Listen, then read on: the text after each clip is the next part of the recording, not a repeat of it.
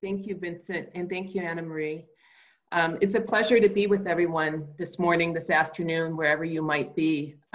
So thank you for the warm welcome. And continuing on Dolores' wonderful discussion, my conversation I'm bringing to you is another view, something to be aware and consider of in your work. And it's really around the theme of inequality in the financial markets. And Anna Marie also highlighted this, the opportunity for transdisciplinary work. Highlighting that throughout my conversation with you, I think has a lot of merit. Vincent mentioned I work at Calvert Impact Capital. We are a global financial firm, although I'm based in the US. And we've been around for about 25 years, advocating and supporting investors to invest both for financial return and intentional, measurable, positive impact on people and planet. And we're focused on this because today, what we see is the financial system's default setting is return is paramount. And not only is that the default setting, but the whole system beneath the financial markets, the ecosystem that supports the financial markets is based on this. So the regulatory infrastructure, the models that people use for decision making, all reinforce that financial return is paramount. However, I think it's becoming very well known, at least in the world I work in, even if we don't want to fully acknowledge it, that all investments have impact, positive, negative, perhaps neutral, but they impact the people and planet. And what is clear, I think, today more than ever is we need to align our global efforts for sustainable outcomes, the work that collectively we're all doing, with that fuel, that money that drives development. And so to do that, we do need to think about how to augment regulatory infrastructure, how to get community voice from, Dolores, as you mentioned, from the community, where the money is moving, where the work is impacting up into the system. And we need to change the financial markets. So I'm coming to you as a practitioner. I work to move the money into markets. I work with investors. I work with communities. I see us as the bridge that connects them both. And so I wanted to share with you today why we need to get this private capital, the financial markets, working in a more heartfelt way, looking at both impact and financial return. I wanted to share with you how money moves. It's a bit opaque, I think, if you don't work in the markets. And what I find is as you know how money moves, you can understand the challenges that are holding it back from being more positively impactful, and then think about opportunities where your work can intersect with this issue and really change the private markets for good. Fabio, if we could go to the first slide, please. Thank you. And so the why. This graph might be different, but I think the theme is familiar to this group. What it's saying is the government and philanthropic resources are not enough to address the global challenges. And what you see on the left is the private capital. It's 70 trillion of assets that we can unlock for good to meet the sustainable development goals.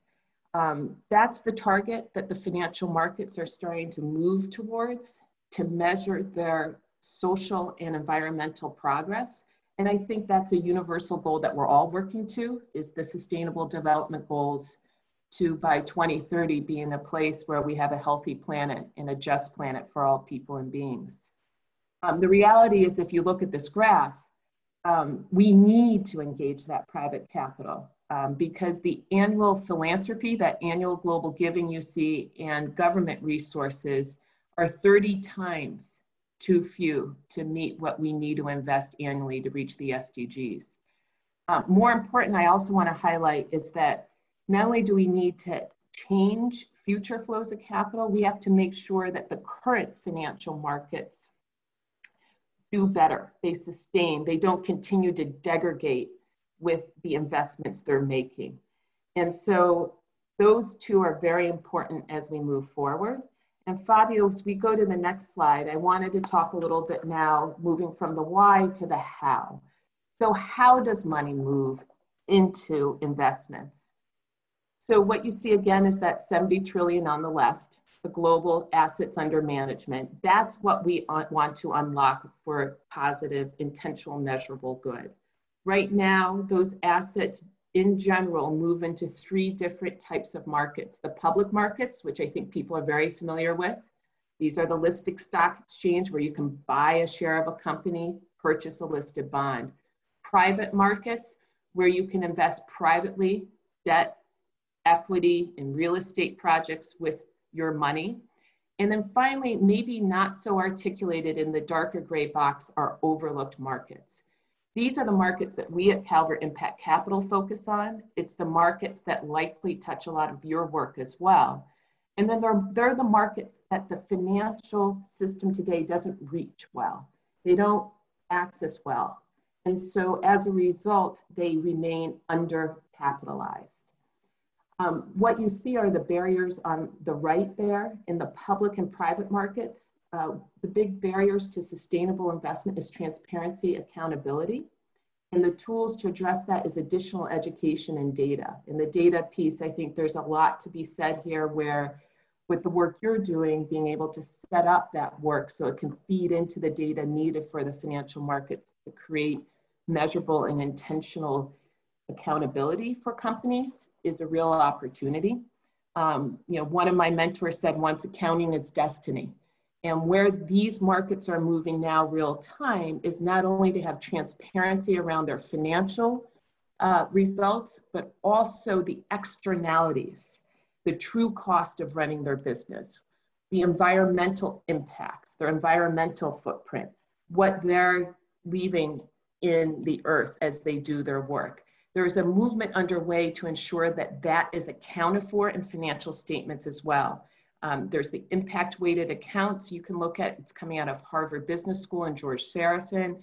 SASB, SASB, the Sustainable Accounting Board. It's been in existence for about 10, 15 years, and they're creating the financial framework to measure this. In the overlooked markets, the challenge is access.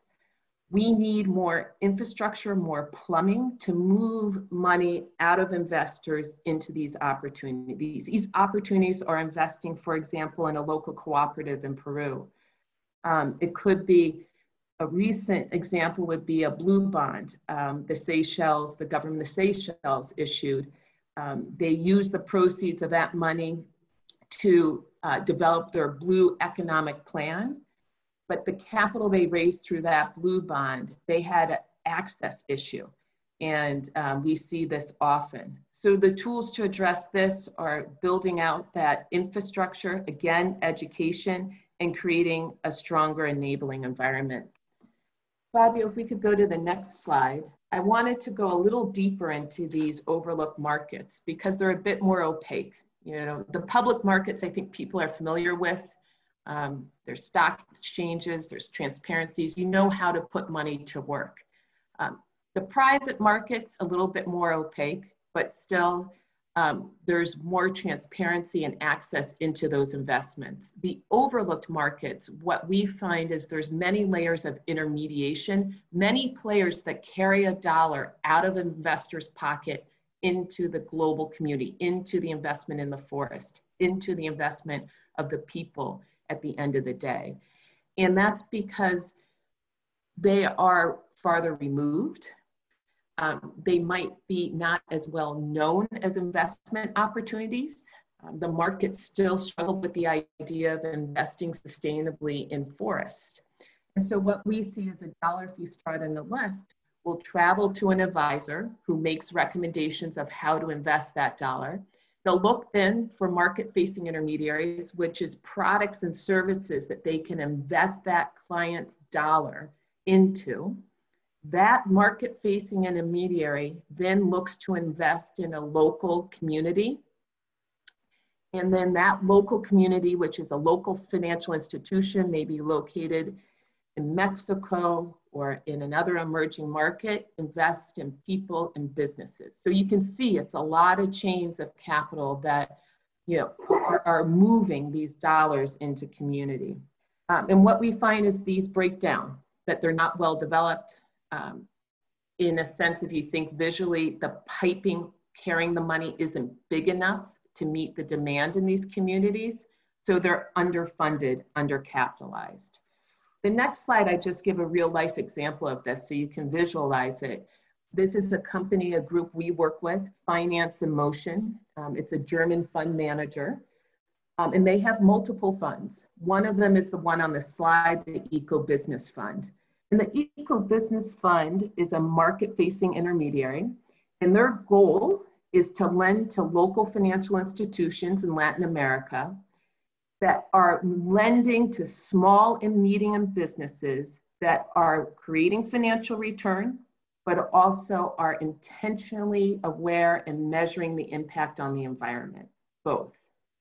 And so what they do is two things. One is they provide the capital to accomplish that, but two, they also provide a considerable amount of technical assistance, support to help these businesses to meet those environmental standards, to learn as a cooperative, say, in one of these markets, how to have better sustainability practices in water conservation or soil degradation.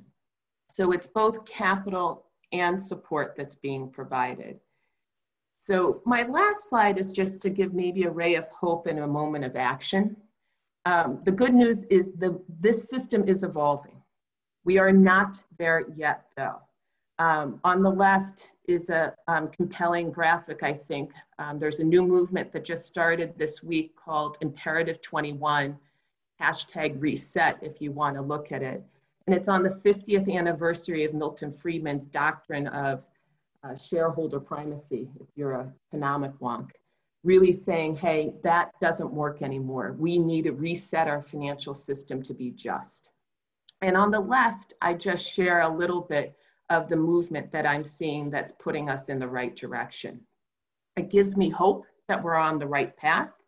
The other thing that I think is really timely with this conversation is because we are in a moment of crisis from COVID, from inequities, as Dolores said, it can make change. We have a moment to indeed reset.